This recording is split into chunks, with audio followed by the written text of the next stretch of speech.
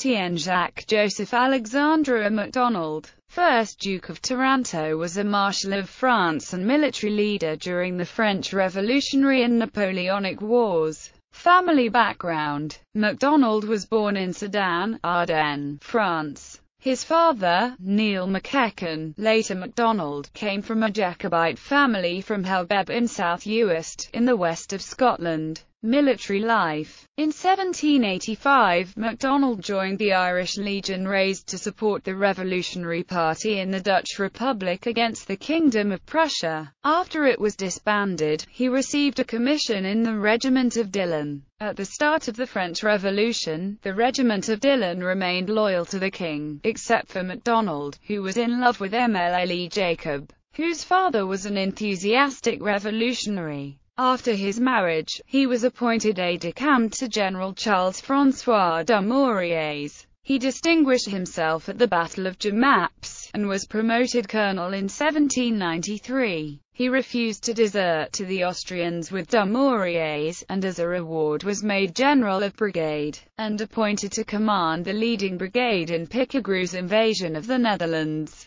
His knowledge of the country proved useful, and he was instrumental in the capture of the Dutch fleet by French hussars. In 1797, having been made General of Division, he served first in the Army of the Rhine and later in that of Italy. When he reached Italy, the Treaty of Campo Formio had been signed, and Bonaparte had returned to France, but, under the direction of Berthier, MacDonald occupied Rome, of which he was made governor, and then in conjunction with Championnet he defeated General Mack, and took the Kingdom of Naples, which became known as the Parthenopean Republic. When Suvorov invaded northern Italy, and was undoing the conquest of Bonaparte, MacDonald moved northwards. With 36,000 men he attacked Suvorov's 22,000 men at the Trebia. After 3 days fighting, receiving no help from Moreau, he was utterly defeated and fled to Genoa. Later he was made governor of Versailles, and acquiesced, even if he did not participate, in the events of the 18 Brumaire. In 1800, he received command of the army in the Helvetic Republic, maintaining communications between the armies of Germany and of Italy. He carried out his orders diligently, and in the winter of 1800 to 1801, he was ordered to march over the Splugen Pass at the head of the army of the Grisons.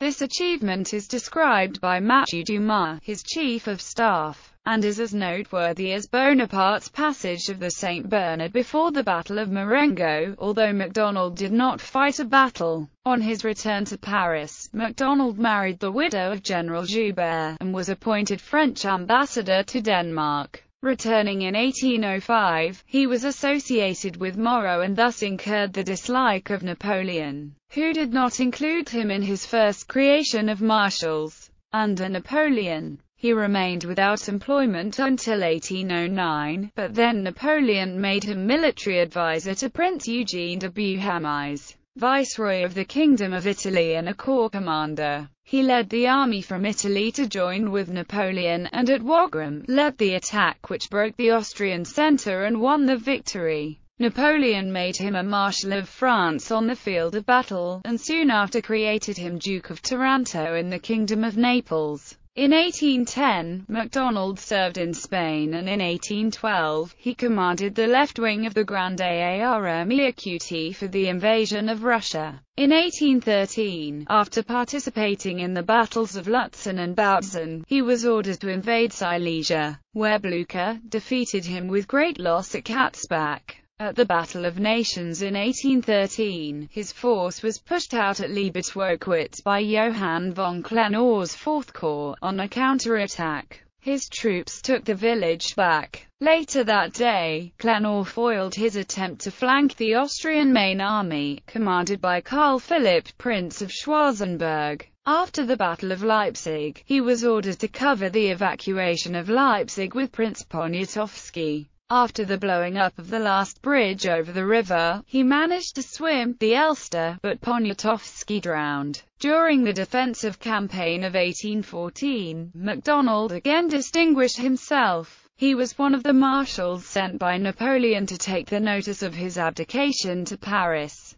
When all were deserting Napoleon, MacDonald remained faithful. He was directed by Napoleon to give his adherence to the new regime, and was presented with the sabre of Murad Bey for his fidelity. Under the Bourbons, at the Restoration, he was made a peer of France and Knight Grand Cross of the Royal Order of St. Louis. He remained faithful to the new order during the 100 Days. In 1815, he became Chancellor of the Legion of Honor, a post he held till 1831. In 1816, as Major General of the Royal Bodyguard, he took part in the debates of the Chamber of Peers, created under the Charter of 1814, voting consistently as a moderate liberal. From 1830, he lived in retirement at his country place Courcelles-le-Roi, where he died. Personal life. In 1791, he married Marie Constance Sorel de Montluisy and had 2 daughters,